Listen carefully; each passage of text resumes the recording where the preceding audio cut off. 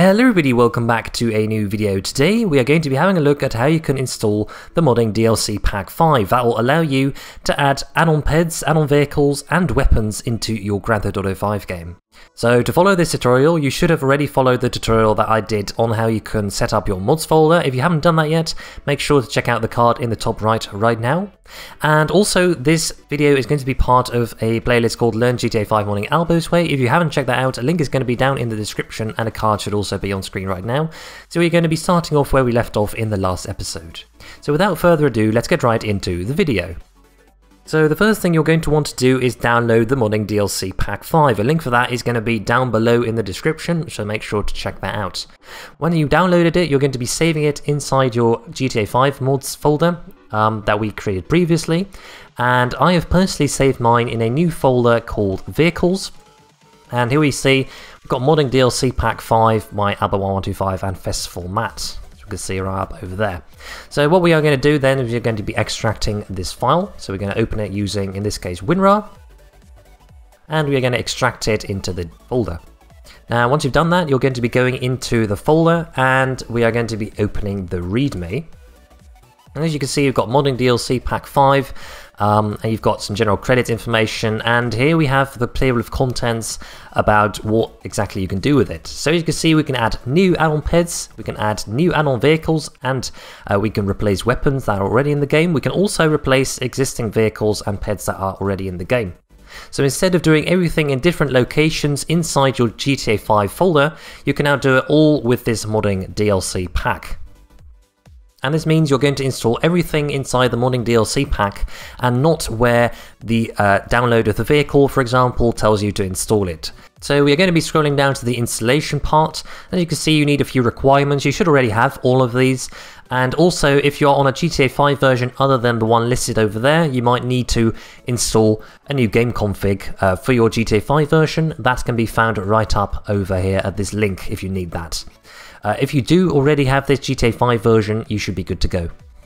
And if you need to check what version of GTA 5 you're on, you can go over to your Grand Theft Auto 5 folder, and you can right-click GTA5.exe, select Properties, and then go over to Details, and it should tell you the version right there. As you can see, this is the version that matches the one in the README, so we are all good to go.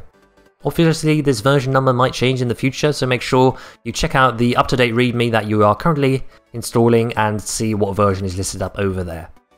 And with that out of the way, we can go right into the installation bit. We are going to open OpenIV. So we're going to run OpenIV, we're going to go over to Grand Theft Auto 5, and we're going to wait for that to load in for a second. And once it has loaded in, you are going to be going over into the Tools option menu. You're going to go over to Package Installer. And once you've done that, you're going to go over into the Download/GTA5 mods folder, and then you are going to go over into the Vehicles folder, and we're going to go over into Modding DLC Pack 5, and we're going to select Modding DLC Pack 5.oiv. So we're going to double click that, and that should open. And as you can see, you've got a bit of information here, you've got a changelog here as well.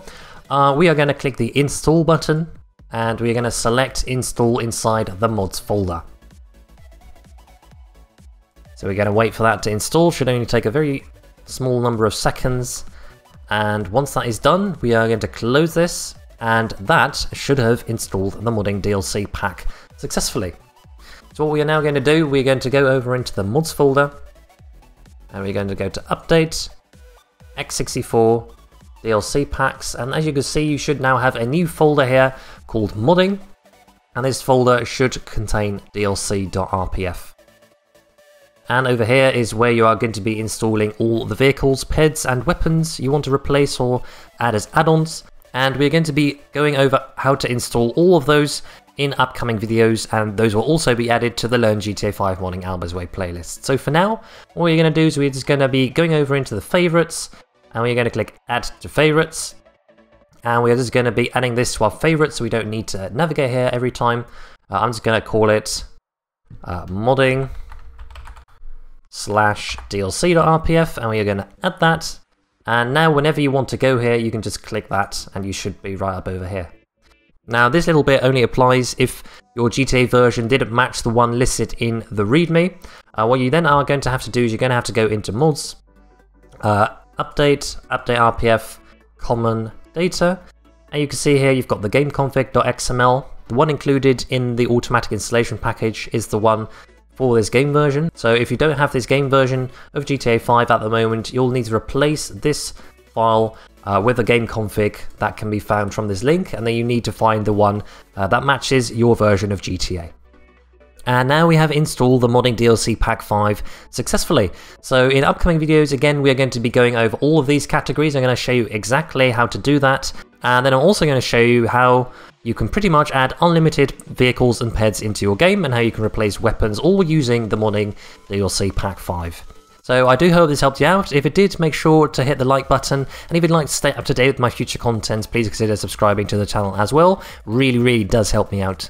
And with that being said, everyone, thank you all very much for watching, and I'll see you all in the next video.